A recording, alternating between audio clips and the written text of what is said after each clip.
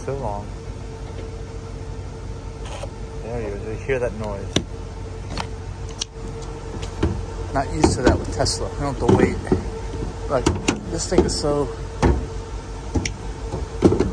bulky, unwieldy.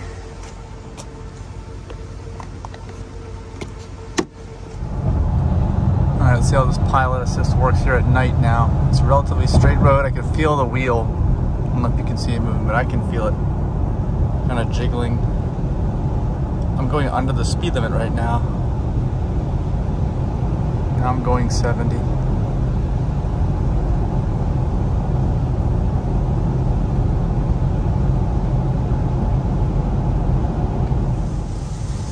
Alright, I'm having trouble again. I cannot get pilot assist to go on with the auto steer.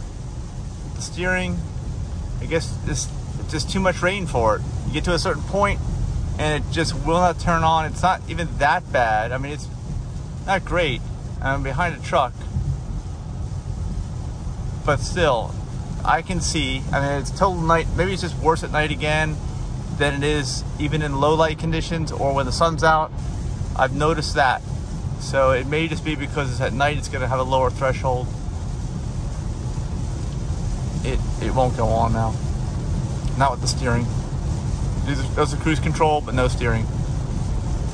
Nope. Alright, rain has slowed down. The system's back on. It's working. It's just the amount of rain, because it's night. We're taking turns. Still not doing that great a job around turns, but it's working. So it's just more sensitive in low light conditions, more sensitive in rain. It just doesn't want to turn on. It's something I really almost never have experienced with autopilot unless it's torrential rain, and no difference between day and night on autopilot. All right, we're in Virginia and almost back.